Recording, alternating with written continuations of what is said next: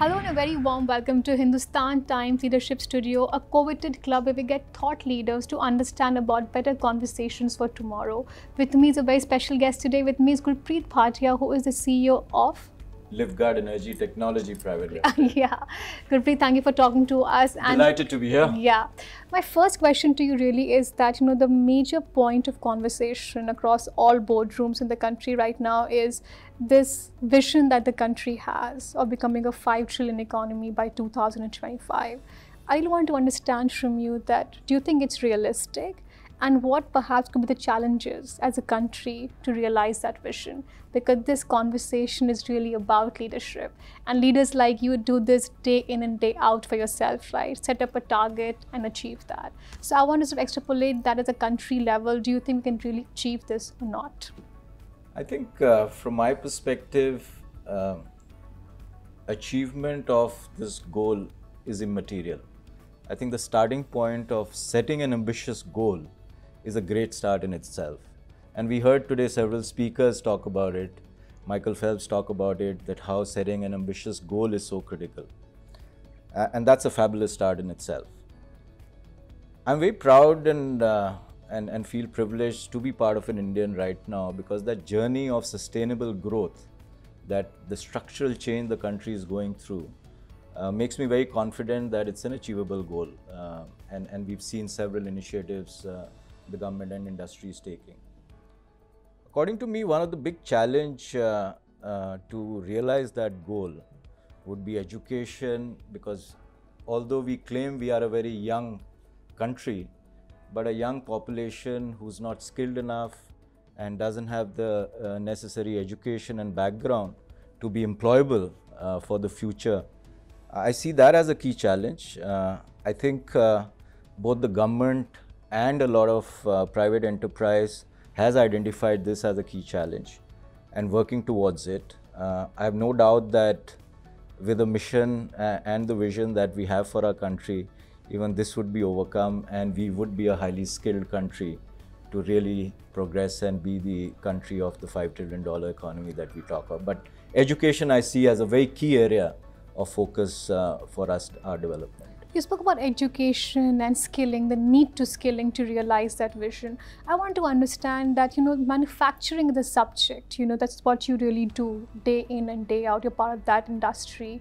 How critical is manufacturing in the space and sector to realize that growth and vision?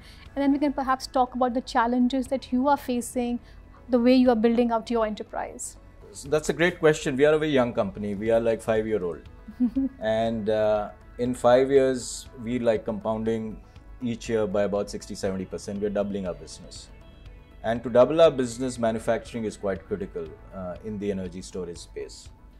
And we are very pleased that in this journey, we've not only invested well in advance, that shows our confidence in our product and services reaching to the consumers, and hence investing in advance with the scale and size of manufacturing that we have set up. I think in a span of last 18 months, we've invested close to about 300 crores in expanding our portfolio of manufacturing footprint in Himachal. The progress we've seen in terms of ease of setting up these facilities, what they were like 10-15 years ago, we set up our first factory in 2006, and now 6 others were set up in the last 12-18 months.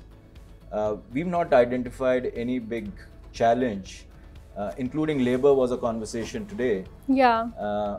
Although getting skilled labor was a challenge, however, it's more incumbent on the enterprise itself, what their practices, human practices are, how they engage with their people.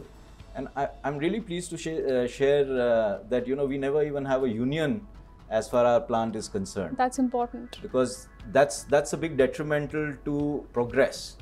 And we've actually focused on all the right people processes and people engagement. Right now we are very satisfied, touch wood. The expansion has gone on full throttle. And we've already announced future plans. I mean, the world is talking of EV in India, lithium in India. We've actively setting up manufacturing setup for lithium here. So we are very excited about the whole manufacturing opportunity that the country provides. It's interesting you mentioned about the EV and lithium opportunity. You know, I wanted to understand from you, when can India be fully EV ready? So while there seems to be a lot of intent from the top to really realize that vision, but are we really ready to sort of have EV on a mass scale? I mean, what do you think? But the disruption is really looking and staring at us right in front of our eyes, right? How do we sort of lap up this opportunity then? I've been a strong proponent that India is already EV.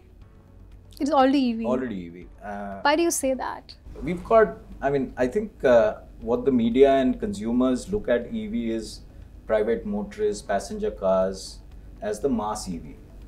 However, if you look back at the last 3-4 years, we don't realize that there are about 1.5 million electric e-rickshaws already on Indian roads, which is the last mile connectivity.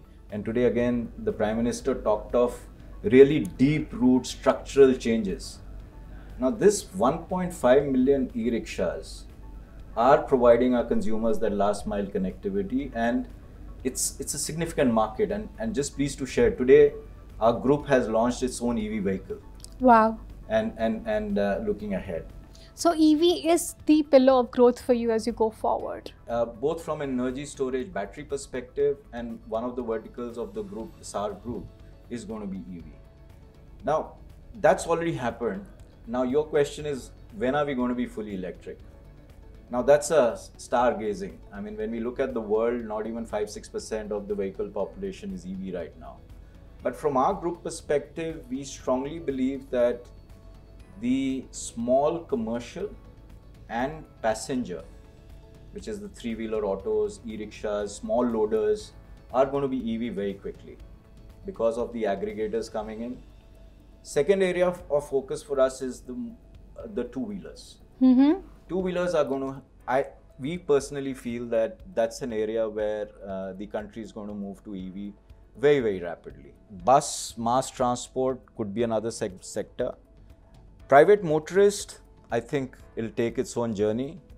Our personal view is that this is going to be like next 4-5 years, an accelerated growth, a lot of learning curve for the country. New regulations will come in as we learn along.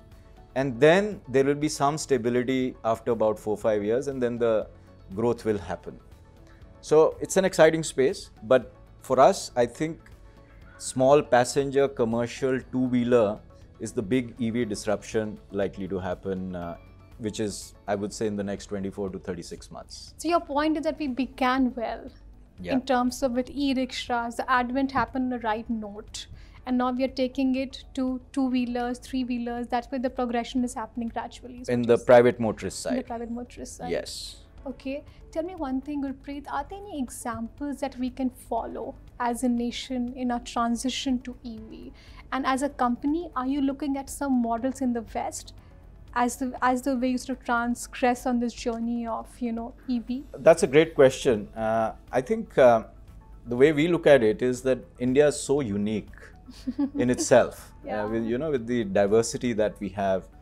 And my approach to any solution from an Indian context is understand the application in the Indian context and give a solution what is tailor-made for the Indian consumer. Because our challenges are different. Our challenges are very different. There is no global kind of playbook that you could just come and copy paste it here. I mean, even if you look at an e-rickshaw designed for 4 people, carries 6. It's a good point. Yeah. So I think the whole approach of the industry is that make something tailor-made for the country. The challenges that we have, the kind of people and consumers that we are, who are so value seekers. It's going to be difficult to just pick up something from the world and paste it here. Yes, there are learnings of technology. I think the lithium technology, what China has developed and other countries have developed, is way ahead. And that's something to collaborate on, take learnings, adapt, and then deliver and execute from an Indian context. Thank you, Gurpreet. Thank you very much. Thank you so much for having us. Thank you.